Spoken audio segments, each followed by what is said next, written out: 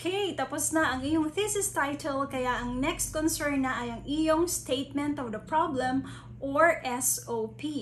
Okay, bakit nga po ba ma'am pagkatapos po ng thesis title, SOP na ang pinag-iisipang gawin or sulatin? Structurally speaking, parang katawan ng tao yan. Definitely, merong defining structure sa katawan natin, yung skeletal framework. Okay? So, ganun din sa ating thesis. Yung ating thesis merong title, ang kasunod statement of the problem. Kasi yung statement of the problem, siya yung pagbabatayan ng questionnaire. Okay? Or ng instrument. Definitely, yung instrument, nakalink na yan sa findings, nakalink na yan sa conclusions, nakalink na rin yan sa recommendations. So, if you notice, yung mga kasunod na links, nanggaling sila sa statement of the problem. Ganon kahalaga ang ating statement of the problem. Okay, so pag-usapan natin, ma'am, paano nga po ba sulatin ang statement of the problem? Ano po yung mga dapat i-consider sa format, sa content? Okay, so pag-usapan na natin yan. So how to write the statement of the problem? Let's have this. Let's check these samples out. Number 1, what is the level of acceptability of the module, worksheet, learning videos with respect to objectives, contents, format, activities, user-friendliness, and applicability? Okay, so this is an example of a statement of the problem. Okay, so you will see here what is being asked. So the level of acceptability in terms or with respect to these aspects. Okay, so mamaya iisa-isahin natin yan. Tingnan muna natin yung pag-uusapan natin. Kasi mahirap pag-usapan yung bagay na hindi mo man lang nasilayan or nakita yung simpleng halimbawa. Number 2, what was the impact of pure modular learning delivery on SHS students' motivation and growth mindset? Okay, so anong uri ba ng SOP to? Pang-quantitative ba to or pang-qualitative? Siyempre, makikita mo yung hinahanap. Pag nakita mo dito, impact, parang okay to na qualitative. Para ma-interview yung mga estudyante, ano ba ang naging dulot ng pure modular learning sa motivation at growth mindset ng mga senior high school students. So, dito kapag kinwalitative mo, malalaman mo ano yung mga saloobin pa nilang iba pa. Kaya sa bandang huli, pag pipresent mo ng findings, lulutang yung mga themes, yung mga emerging themes. Okay, so these are just 2 examples of questions under statement of the problem. Okay, ano nga ba ma'am? Paano nga po ba sulatin yung ganyan? Ano po bang mga dapat i-consider? So let's have this. What is SOP for, ma'am? Para saan po ba ang statement of the problem? Okay, so the statement of the problem specifies the focus. So when we talk about the focus, we are talking about the target of the study. Okay? With the target of the study, you will know what kind of data will this study get. So, anong kasali? Anong hindi kasali? 2. It defines the breadth and depth. Okay? Dahil sa SOP mo, malalaman ano yung lawak, ano yung lalim ng iyong study. Kasi doon makikita ano ang kinover niya at ano ang hindi niya kinover. Okay? 3. Identifies the shape. So when we talk about the shape, so parang circle yan, dynamic, umiikot. Okay? Maganda yung flow. Kapag box naman, nakakahon. Yun na yun. So ang SOP mo ba pushes for further investigation? Okay? Doon makikita ano pa ang ibig ma-achieve ng iyong study through your statement of the problem. 4. It sets the direction. So, ano nga ba ang direksyon ng iyong study? Saan siya patungo? Definitely, sa pagsisequence pa lang ng mga questions, dapat hindi pa balik-balik, nakakalito. Kaya, sundan mo yung tamang agos, sundan mo yung tamang flow. Ito dapat ang mauna, ito kasunod. Hindi pwedeng maglabo-labo na yung tanong na dapat panghuli, for example, tungkol sa output, tanong siya dapat na panghuli, baka siya yung naging number 1. Umpisa pa lang, tinatanong mo na kaagad yung output. Hindi naman ganun kasi nakakalito sa reader. Tsaka ikaw din mismo bilang researcher, malilito ka. Bakit naunang hinanap yung output or bakit naunang pinresent yung output? So, mahalaga sa SOP na properly sequenced siya kasi siya ay nagsiset ng direction. And number 5, conveys time required. So, dahil sa SOP mo, let's say meron kang 5 SOP, alam na this. Alam mo na, okay, na medyo time consuming to, so dapat magsimula na ako kaagad. Eto, pwede ko nang isabay dito ang pag-gather ng data sa 1 at saka sa 2, sa 3 at saka sa 4 na SOP. Okay, so dito, mapaprompt ka na, start agad tayo. Gawa agad tayo. Okay, so ganon kaganda yung SOP, kaya pagbuhusan mo siya ng atensyon na gawin, okay, wag mo siyang baliwalain kasi siya yung nagdidikta actually ng ganda, ng flow, ng meat or substance ng study mo. Okay, SOP must be relevant. Of course, it should be relevant. It manifests strong connection to the study title. Okay, hindi siya pwedeng lumayo sa study title. 2, it should be clear. Words are properly structured, so hindi nakakalito. Words are not in random collection. Okay? 3, specific. So, kailangan each question is directed at a target. Okay? That's what's needed. Each question addresses particular findings or each question can reveal particular findings. Hindi pwedeng nag-overlap na sila or ang broad na hindi mo maintindihan ano ba talaga ang gustong ipahiwatig ng tanong na to. Hindi mo maintindihan.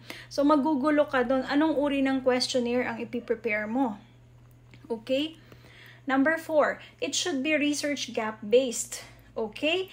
What is the gap in your study? Or what are the gaps that you're trying to fill in? So, saan ba may kulang? Saan ba walang data? Yun ang magandang ma-incorporate sa iyong statement of the problem. And number 5, it should be measurable. Okay? Lalo yung quantitative, paano mo susukatin? Kasi malalaman mo doon anong questionnaire ang iyong ihahanda at ano nga bang statistical treatment ang appropriate na gamitin para doon sa data na nakalap. Okay? So, medyo malayo ang tatakbuhin. Maraming mga underpinnings, maraming mga connections kapag pinag-uusapan yung measurable. Okay? Kasi kasama na dyan yung mga ginagamit na statistical treatment. Of course, kapag nag-identify ka ng question, nakaupo ako sa isang defense na kapag finalize yung statement of the problem, yung question doon, naka-open and close parentheses, anong gagamitin doon na statistical treatment. Kaya ang linaw-linaw. For example, nag-profile, so ang katabi na kaagad doon, alam na siya ay percentage and rank. Okay? So, alam na kapag nag-level of or extent of, papasok doon yung weighted mean. Okay? Kasi may Likert scale doon. So, yung ganon. Kaya, kapag malinaw ang SOP mo, measurable siya, madali na yung mga gagawin sa kasunod kasi ang linaw na talaga. Okay? How about this? Let's take a look at this. So, SOP, this statement of the problem, is highly connected, of course, to the thesis title. So, this is highly structural. Okay? And we have, of course, the questionnaire. So, kung may title ka na, may statement of the problem ka, okay, madidetermine mo na kaagad yung questionnaire na tamang gamitin. That's why in many cases, when researchers, for example, approach me, ma'am, magpapavalidate po kami, ito po yung questionnaire. The second thing that I look for is the SOP. Sabi ko, sama mo na rin yung SOP kasi para ma-check ko kung yung iyong questionnaire ay tamang ang kinakalap na data ay para sa statement of the problem na to. Kasi dapat nagmamatch sila. Kasi baka mamaya, yung questionnaire mo, hindi naman pala para makagather ng data sa tinatanong doon sa SOP.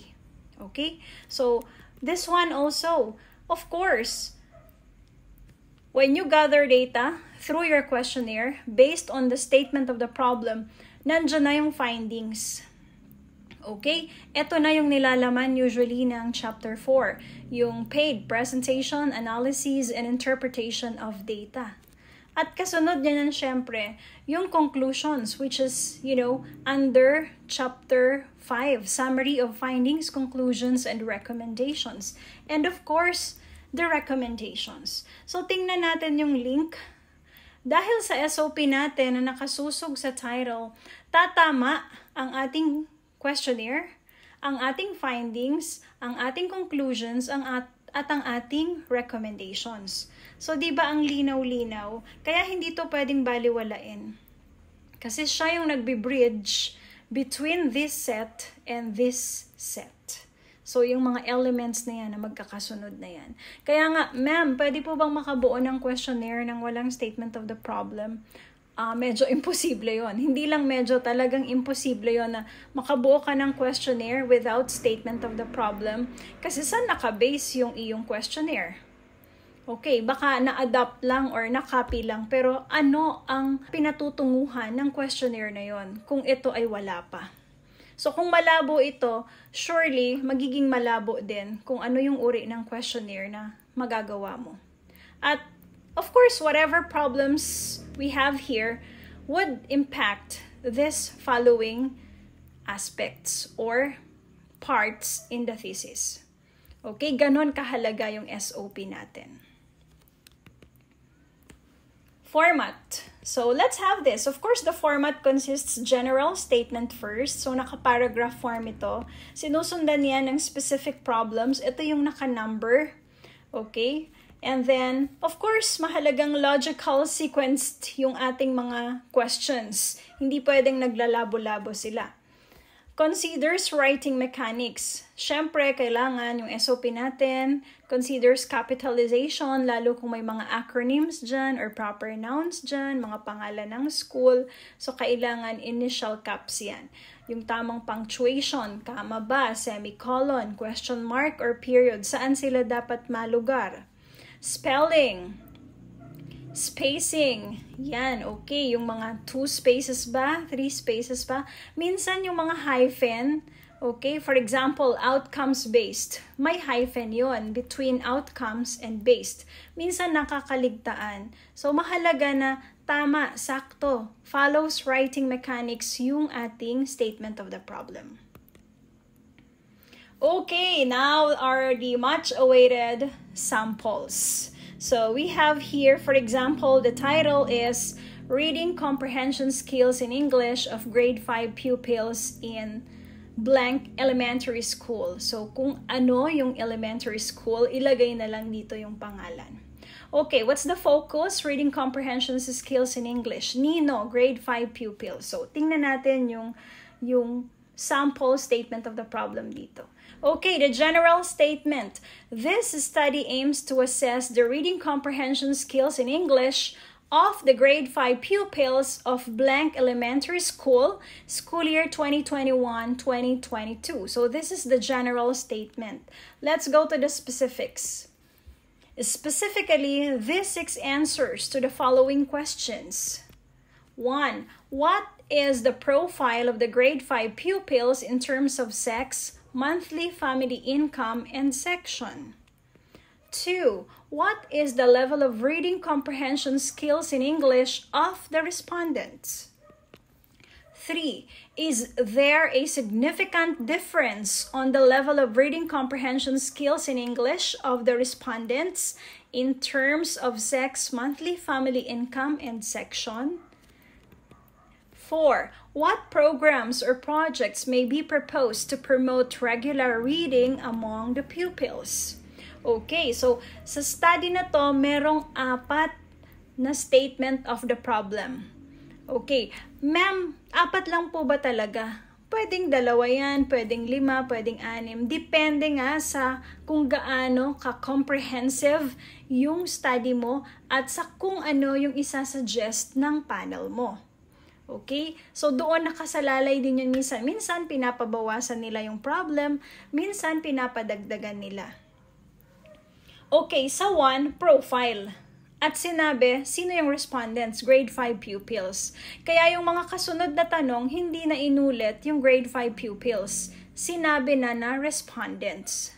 Malinaw naman sino yung respondents, grade 5 pupils. Ito yung redundancy na ina-avoid natin.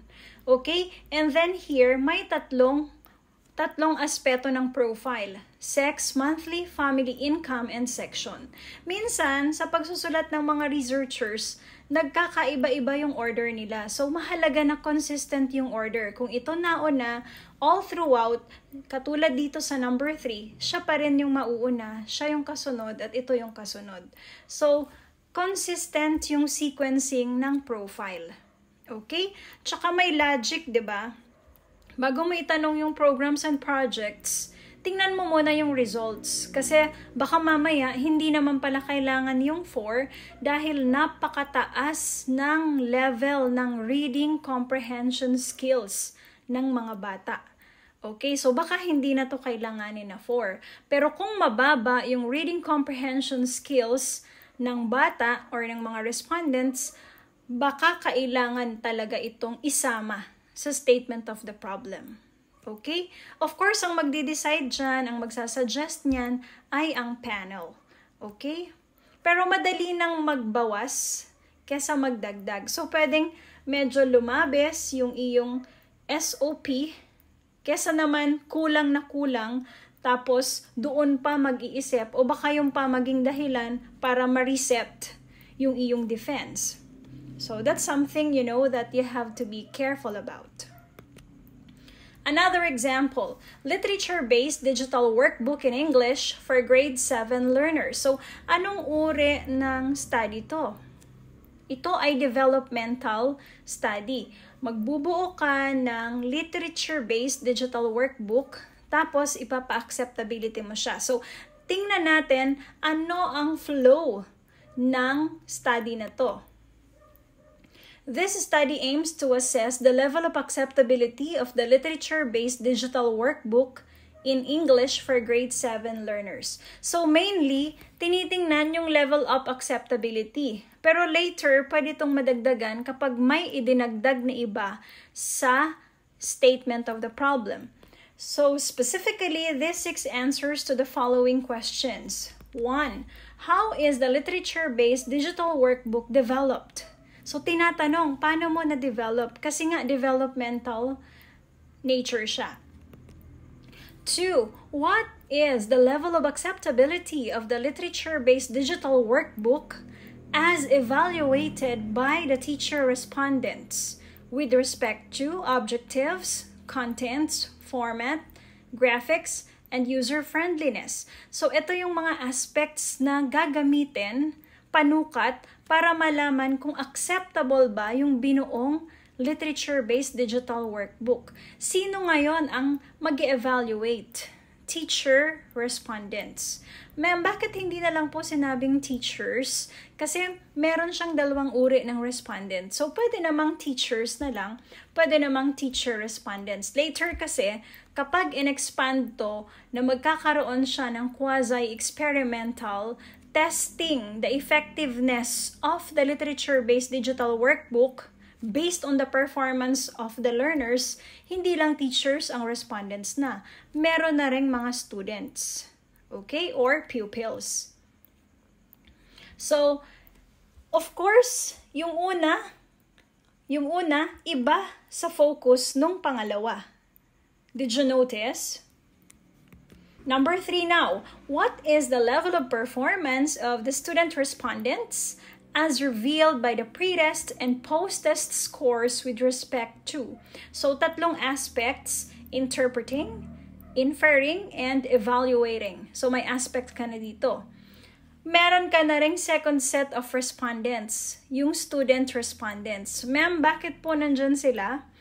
Kasi ang tinitingnan natin ay level of performance na using the developed literature-based digital workbook. Okay? So, para malaman kung effective ba yun, bago gamitin ng bata, magpe-pretest. Tapos, gagamitan siya ng bata. After gamitin ng bata, yung na-develop na workbook, magpo-post test. So, malalaman na ngayon yung performance. Gauge siya kung gaano ka-effective yung dinevelop na literature-based digital workbook. Okay. So, napansin nyo, yung 1 and 2 actually address level of acceptability. Itong third, iba na to. This focuses on the performance. Ma'am, bakit po siya kasama? May instances kasi na kapag madali lang namang i-develop yung material, pinapasama yung testing ng performance ng students. Ngayon, pag super complicated, very tedious yung pag-develop ng material, hindi na pinapasama itong performance. So, it depends on the decision of the panel of evaluators. Ipapasama ba nila yung performance? Hence, magkakaroon ka ng pre-test, ng post-test, of course, yung pagpapagamit pa sa bata or sa respondents nung dinevelop na material. Okay, so ito actually ay parang 2 studies in 1. Okay, nag-develop ka na, tinest mo yung effectiveness. Pwede na bang nag-develop lang? Pwede namang separate study yung test of effectiveness. But pwede namang both, magkasama. Okay, sa masters actually pinagsasama to eh. Okay? So, nag-develop ka na, tapos i-test mo pa yan, yung effectiveness niyan. Number 4, is there a significant difference on the level of performance of the student respondents as revealed by the pre-test and post-test results with respect to interpreting, inferring, and evaluating? So, is there a significant difference? May kaibahan ba? So, measurable ba to? Yes. Anong ginagamit usually sa ganito? Statisticians determine the statistical treatment best to use for this kind of statement of the problem. 5. How does the literature-based digital workbook impact the study habits of the student respondents? So, itong 5 ay tila qualitative.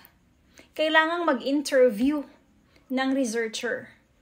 Okay? How does the literature-based digital workbook impact the study habits of the student respondents? Okay, kanina acceptability lang. Tapos nasama na yung study habits. Okay, ganon ka-comprehensive yung study, ganon kalalim yung study. Marami pang elements na inaalam, in line or in connection with the literature-based digital workbook. Okay? And of course, number 6, kasama dito, what enhancements can be considered on the literature-based digital workbook? Okay. Bakit po tinanong ma'am yung enhancements? Kasi definitely ipupush mo yan sa recommendation that the material may be utilized in the teaching learning processes in English classrooms of grade 7 learners. Kaya magandang ma-enhance. Besides, kapag pinapa-acceptability mo yan, makakagather ka ng suggestions ng mga nag-acceptability bukod doon sa mga nag-validate. Okay? Bukod sa mga nag-validate. So, parang maraming mga suggestions for enhancement, for improvement na ibibigay. Kaya, meron kang makukuhang data for number 6. Madali lang kumuha ng data nito. Okay, so dito, mapapansin natin if we're gonna go back, here, of course, this is qualitative, okay? You have to write paragraphs talking about, the process of developing. So, makikita natin sa sequence, sa nilalaman ng SOP, mixed method, ang study na to. Okay? Meron siyang qualitative, etong 2 and 3, quantitative to. Yung 4, quantitative also. So, merong statistical treatment. Yung 5, quali yan. Okay? Through interview.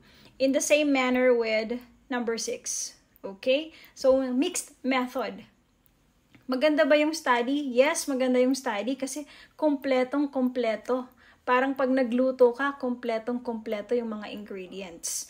Okay? Pero kung acceptability lang ang concern, so yung kanina, balikan natin, yung kaninang questions 1 and 2, okay na doon. Pwede nang mag-settle actually. Pero kung palalawigin, palalalimin, okay, pwedeng i-add tong mga iba pang statement of the problem with specific items or questions.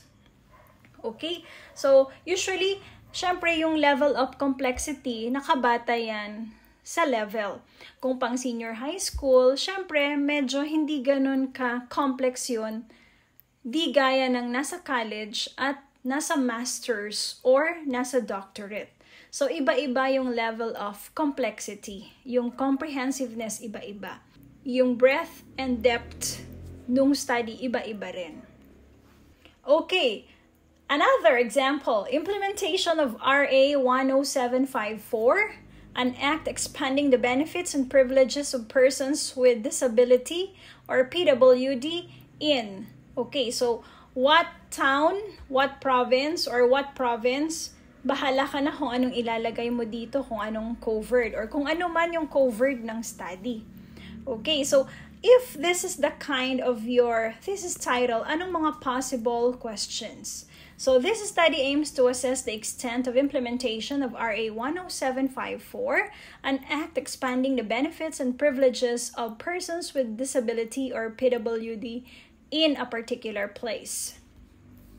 Specifically, this 6 answers to the following questions. 1. What is the profile of the PWDs in terms of age, sex, nature of disability, highest educational attainment, and monthly family income? 2. What is the extent of implementation of RA 10754, an act expanding the benefits and privileges of persons with disability or PWD in a particular place as perceived by the PWDs? So, ang respondents ay yung mga PWDs themselves of that particular municipality or province. 3. Is there a significant difference on the extent of implementation of RA 10754, an act expanding the benefits and privileges of persons with disability in as perceived by the PWDs with respect to the cited variables? So, the variables were cited here in number 1. So, sila yun. Number 4, what are the problems encountered in the implementation of RA 10754? So, pwede tong pa-interview. Okay? Kaya, tila mixed method ang gagamitin dito sa study na to. Okay? And number 5, what possible solutions are suggested by the respondents? So, minsan kasi, magandang marinig talaga yung voice nila. Okay? Yung opinions nila. Alam nila, nabanggit nila ano yung problema. Minsan, kaya nilang magbigay or they are generous enough in offering solutions. So, magandang kunin din siya. Yun actually yung ganda ng qualitative study, ng interview. Marami kang nakukuha. Unlike kapag checklist, nakakahon ang checklist. Kung ano lang ang nilagay mo, yun lang. Paano kung meron kang hindi na ilagay? Hindi ganun ka-comprehensive yung pagkalap mo ng items. So, merong hindi mabibigyan ng atensyon na problema or concern or item doon sa iyong study. Okay, another study. So, eto ay parang qualitative to. Unlike this one, itong implementation, this is quantitative. So, from here to here to here, quantitative to. Etong extent, dito gagamit ng questionnaire checklist. Yung merong 5, 4, 3, 2, 1, yung Likert scale. Okay, basta mga extent or level of. Usually kapag quanti, ginagamitan sila ng Likert scale. Okay, pero meron din namang level na competencies ang hinahanap. Katulad nung nasa 1 kanina, yung sa unang halimbawa natin. competencies ang hinahanap, yung reading comprehension skills. So, hindi yon pa checklist. Talagang mag-actual test yung mga bata para talagang ma-discern or makita ano yung kanilang level of comprehension skills. Okay? So, nakita natin yung SOP, yung mode of questions, ay nagdidikta anong uri ng statistical treatment ang gagamitin. Pero bago ma-discern kung anong statistical treatment, makikita anong uri ng questionnaire ang gagamitin. Okay? So, here we have work-study experiences of part-time higher education students. Okay, so anong meron dito, ma'am? Bakit parang iba po? Actually, this is a qualitative study. Napakagandang study nito para ma-document talaga natin ano yung work-study experiences ng mga part-time higher education students. So, this study aims to explore on the work-study experiences of part-time higher education students. Specifically, these 6 answers to the following questions. 1. What are the lived experiences of part-time higher education students? 2. What motivates them to continue amidst greater challenges brought about by the pandemic? Okay, so if you notice, qualitative study to, kaya parang medyo limited yung questions niya. Pero napakalawak. Pag tinanong mo yung what are the lived experiences, napakalawak niyan. Okay? Plus, itong question na to, maari siyang manganak ng iba't ibang mga specific na tanong. Kasi kapag nag-i-interview ka, posibleng may follow-up question ka. Depende sa sagot ng respondent. Okay? So, of course, kapag nag-gather ng data, hindi lang itong dalawa ang itatanong mo. May mga nakapaloob pa dyan na tanong, depende sa sagot ng respondent. Kasi qualitative siya. Through interview. So, maaari mong itanong ang ganito as much as ethical pa rin. Wala kang nalalabag, okay, sa ethics. Okay? Number 2, what motivates? So, okay, yung motivation, of course, iba yan sa lived experiences. Kaya, gumawa ka ng isa pang tanong. What motivates them to continue amidst greater challenges brought about by the pandemic? Bakit nagpapatuloy sila? So, qualitative, may lalim. Kaya mong arukin, okay, through questioning with the respondents. Yun yung maganda sa kanya. Okay? Depende lang kung okay sa respondents. Siyempre, lagi kang magsisik ng permission. Merong informed consent, kumbaga. Para almost perfect ang iyong SOP, huwag kalimutan ang mga reminders na to. Number 1, align your SOP with the thesis title. So, kung nasulat mo na, pakibalikan mo kasi baka merong medyo flaw, F-L-A-W, or lapses doon. So, zero it that your SOP is aligned with your thesis title. 2, decide on what's covered and what's not. Okay? So, sa paggawa ng SOP, desisyonan mo, anong i-cover nito, anong hindi. Kasi nandun yung scope and limitation. Minsan kasi baka may hanapin pa sa'yo, at least alam na alam mo, ito lang ang concern ng study mo. 3, avoid overlapping questions. Okay, halimbawa, tinanong na sa 2, parang ganun din yung tanong mo sa 3. Tapos sa 4, nag-overlap sila. Remember, bawat tanong may sarili niyang identity. Bawat tanong may sarili siyang concern. 4, check the grammar and redundancies. So, hindi na iiwasan yung mga redundancies na yan, tsaka yung mga grammatical errors, yung mga do, does, did.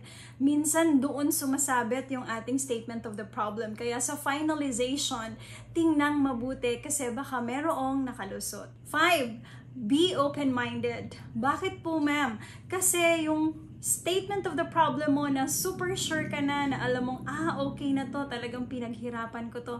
Minsan, pagdating sa defense, pagdating sa mga panel, they will tell you, let's replace this one, let's adjust this one, let's have this one in this number. It's like, this is number 2, let's make this as number 1. Or this number 3, let's make this as number 5.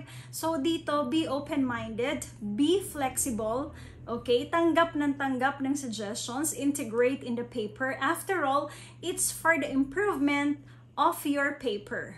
It's for the betterment of your study. Okay, so be flexible. Nothing is fixed here. Everything might be adjusted. Everything might be changed according to the suggestions and recommendations of the panel. Okay, there we have it. Sana nakatulong sa iyo ang lesson video na to para ang thesis mo gumaan, maging maayos at maging okay na okay. Thank you so much. Don't forget to click like, subscribe, and tap the notification bell for more lesson uploads, practical tips, and anything educational. Have fun learning!